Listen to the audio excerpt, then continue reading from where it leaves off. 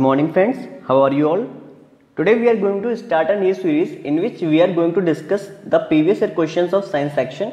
This series will be very beneficial for you, right? You will get an idea that what type of questions are asked in various kind of exam. So without wasting time, let's start the video. Natural system के development को किस तरह describe किया गया है? Option है function of the systems, evolution of the system, self sustain process of the system और none of the एवम। ये 3 बार एग्जाम में पूछा जा चुका है बीपीएससी प्री में, तो इसका जो राइट आंसर है वो है third option, self sustain processes of the system. Next question is after glucose, cellulose, fructose, sucrose, ऐसा कौन सा ऑर्गेनिक मैटर कंपाउंड है जो नेचर में अबंडेंटली मिलता है, मतलब सबसे ज्यादा मिलता है? तो उसका राइट आंसर है सेल्यूलोज। क्या होता है सेल्यूलोज? जो एक मॉलिक्यूल है जिसमें कार्बन, हाइड्रोजन और ऑक्सीजन के हजारों एटम्स होते हैं। सेल्यूलोज जो है प्लांट सेल की जो वॉल होती है उसके लिए एक मेन सब्सटेंस होता है जो कि हेल्प करता है प्लांट्स को स्टिफ और अपराइट रहने, मतलब कठोर और सीधा खड़े रहने के लिए।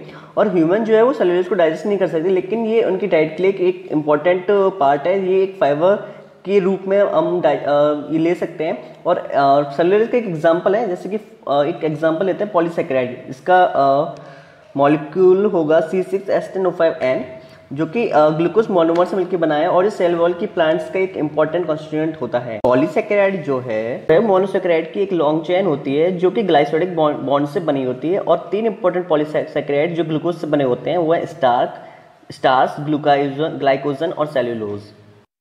क्रॉप लॉगिंग मेथड क्या होता है? क्रॉप लॉगिंग मेथड क्या होता है?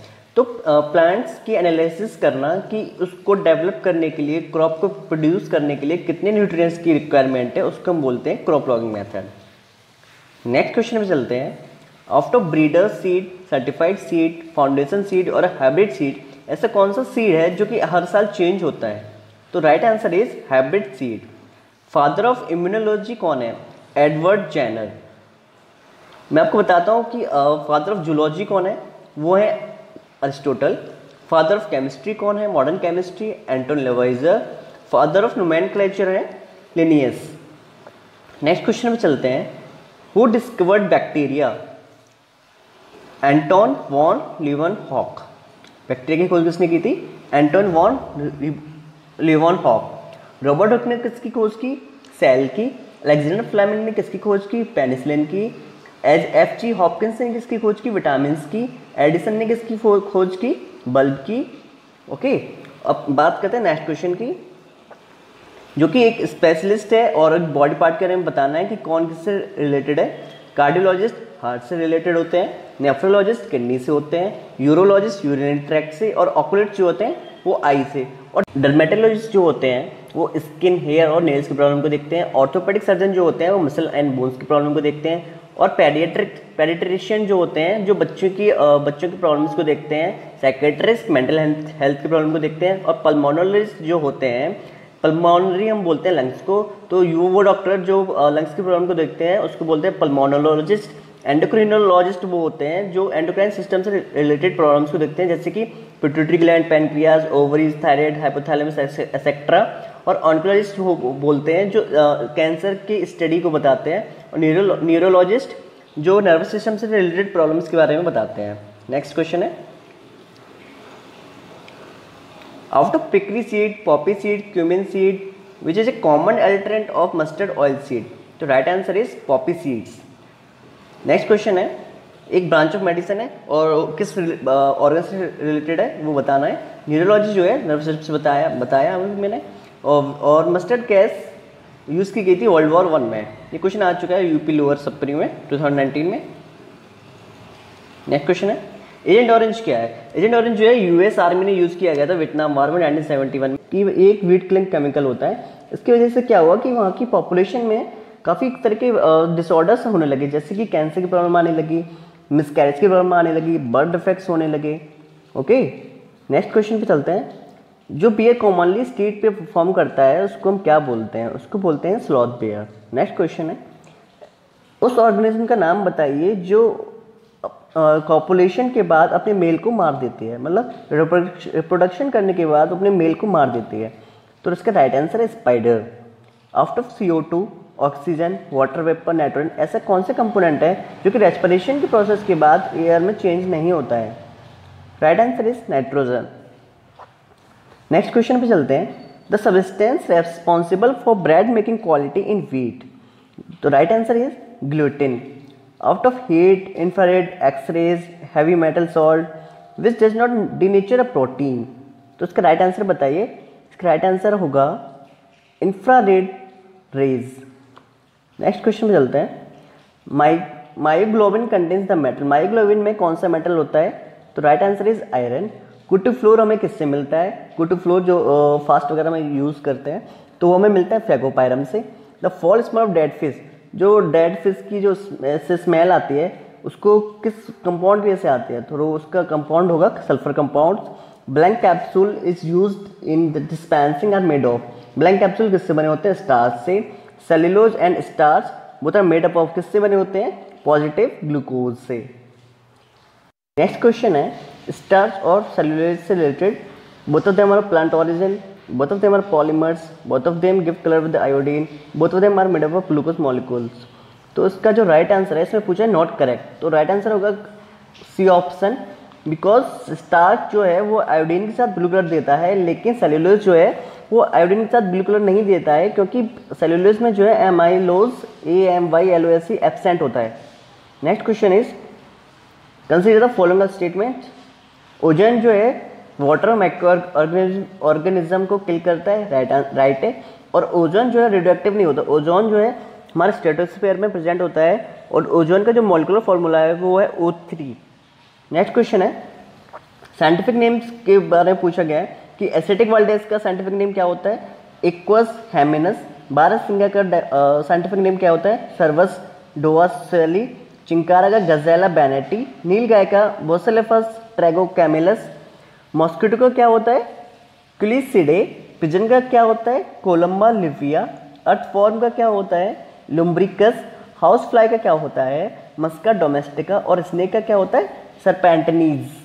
नेक्स्ट क्वेश्चन है, which of the following is correctly imaged. Cell का कंट्रोल सेंटर किसको बोलते हैं? न्यूक्लियस को। नेचुरल रबर क्या होती है? पॉलीआइसोप्रीन। क्रायोलाइट क्या होता है? एल्युमिनियम का एक ओर होता है। अंदर हेरिडिटरी मटेरियल यानी कि DNA स्टोर होता है, और ये रेस्पॉन्सिबल होता है कई तरह की सेलुलर एक्टिविटीज़ को परफॉर्म करने के लिए, जैसे कि protein synthesis, cell division, growth, और भी कई तरह के फंक्शंस जो कंडक्ट करता है। और ये जो है एक लूजली ज्वाइनिंग मोनोमर से मिलकर बने होते हैं आइसोप्रीन की। आइसोप्रीन का फॉर्मूला जो होता है C5H8। ओके, नेक्स्ट क्वेश्चन है, which of the following statement are correct. Femur जो है लार्जेस्ट बोन होती है ह्यूमन बॉडी में, बिल्कुल करेक्ट है। Cholera disease cause by bacteria, correct. Athletic food disease cause by virus, नहीं। और कॉलरा जो है उसका जो बैक्टीरिया है वो है वाइब्रियो कॉलरी। कॉलरा के जो सिम्टम्स होते हैं जैसे कि हाई फीवर आना, वेट लॉस होना, इंक्रीज थर्स्ट, नोजिया फील करना, वॉमिटिंग जैसे फील होना, ये सारे एग्जाम्पल्स किसके? कॉलरा के सिम्टम्स के। इसमें करेक्टली मैच्ड बताना है। स्किन कैंसर किसकी वजह से होता है? UV rays. नॉइज पोल्यूशन को किस में मेजर करते हैं? डेसिबल में। ग्लोबल वार्मिंग किसकी वजह से होता है? CO2 यानी कार्बन डाइऑक्साइड। ओजोन होल किसकी वजह से होता है? Chlorofluorocarbon. Green house gases, green house effect क्या होता है कि अर्थ की जो हीट है वो एटमॉस्फेयर में ट्रैप हो जाती है, जिसकी वजह से प्लेनेट जो है वार्म होने लगता है। और जो रिस्पॉन्सिबल गैसेज हैं इसमें है carbon dioxide, methane, ozone, water vapour, nitrous oxide और क्लोरोफ्लोरोकार्बन्स। नेक्स्ट क्वेश्चन है, इसमें करेक्टली मैच बताना है। हार्मोन जो है टेस्टोस्टेरोन जो है एक तरीके का हार्मोन है। लिपेज एक तरीके का एंजाइम होता है। लेसिथिन एक तरीके का फॉस्फोलिपिड है। और पॉलीथीन जो है वो एक पॉलीमर होता है। नेक्स्ट क्वेश्चन है, टेस्टोस्टेरोन क्या है? एक तरीके का हार्मोन है। कोडीन क्या है? एक सेडेटिव ड्रग है। काउचॉक क्या है? एक रबर सोर्स का एक सब्सटेंस होता है। और यूगिनॉल क्या है? लौंग का एक एरोमेटिक ऑयल होता है। नेक्स्ट क्वेश्चन है, अनीमिया किसकी कमी से होता है? आयरन। गोइटर किसकी कमी से होता है? आयोडीन। नाइट ब्लाइंडनेस किसकी कमी से होता है? Vitamin A. Berry vitamin B की कमी से होता है। अब मैं आपको विटामिन के साइंटिफिक नेम बताता हूँ। विटामिन ए का साइंटिफिक नेम है रेटिनॉल। विटामिन बी में thiamine. Vitamin B2 riboflavin. Vitamin B3 niacin. Vitamin B5 pantothenic acid. Vitamin B6 पाइरिडॉक्सिन। Vitamin B7 biotin. Vitamin B9 folic acid. Vitamin B12 कोबलामिन। Vitamin C ascorbic acid. Vitamin D calciferol. Vitamin E tocopherol. Vitamin K फाइटोनार्डिनॉल। और इसको discover किया था Frederick gall and Hopkins ने, और इसके लिए vitamin की discovery के लिए इनको 1929 में नोबेल प्राइज भी दिया गया था। और जो फैट सॉल्युबल विटामिन हैं वो vitamin A, vitamin D, vitamin E, vitamin के, और बाकी जो बचे हुए विटामिन हैं वो सारे होते हैं वाटर सॉल्युबल। क्लोरोफिल में कौन सा एलिमेंट प्रेजेंट होता है? मैग्नीशियम। हीमोग्लोबिन में आयरन। टेबल सॉल्ट में सोडियम, टेबल सॉल्ट का फॉर्मूला होता है NaCl। वॉशिंग सोडा में पोटेशियम नहीं, वॉशिंग सोडा में होता है Na2CO3 यानी कि सोडियम। नेक्स्ट क्वेश्चन है विटामिन B12 में क्या प्रेजेंट होता है? कोबाल्ट। हीमोग्लोबिन में क्या होता है? आयरन। क्लोरोफिल में मैग्नीशियम, और चाल्कोपाइरेट में कॉपर।